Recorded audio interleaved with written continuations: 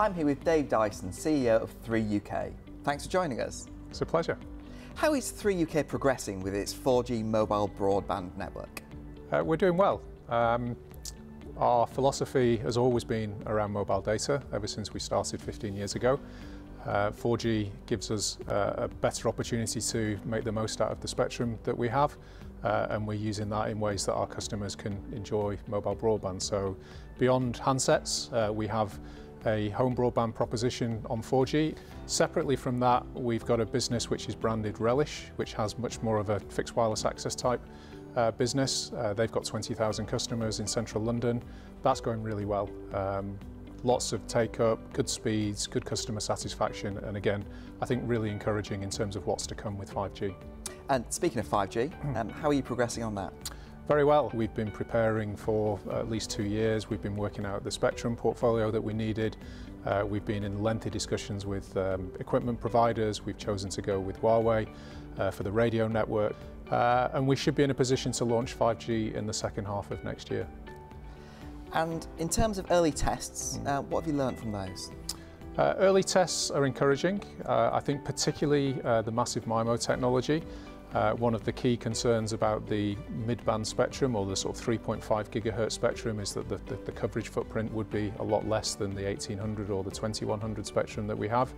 But with the extra boost that you can get from that, essentially we can get the same coverage footprint, which means we can use 5G on all of the existing sites without the need to go off and acquire and build new sites.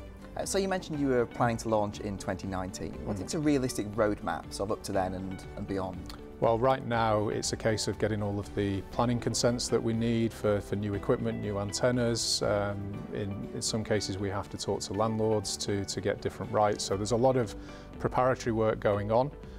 In the meantime, the equipment is started to be built, but we obviously then need to go out to site to deploy that equipment. So a lot of legwork needed to bring it to life, but we feel that by the middle of the year we will have progressed sufficiently on that front.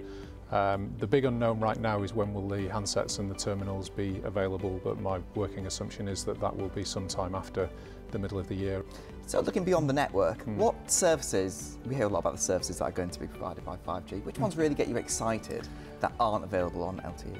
Well, I think LTE, as I said, we do offer a home broadband type service, but it is limited in terms of capacity.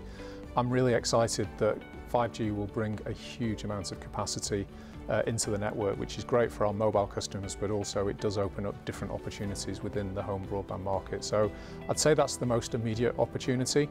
Obviously there's lots of talk about massive IoT and some of the more sci-fi type applications, remote robotics and things like that. That will come, and I think things like network slicing are particularly interesting and potentially quite disruptive, which is good, I think, for 5G operators. What do you think the challenges are standing in the way of this successful 5G future? There are some broader regulatory challenges, things like net neutrality, and the position from the EU are questionable in terms of whether that really does support things like network slicing. So I think there's a few things that need to be worked through, but broadly, you know, the technology I think is in a good place. Excellent. Sounds like an exciting future. Thanks very much. Thank you.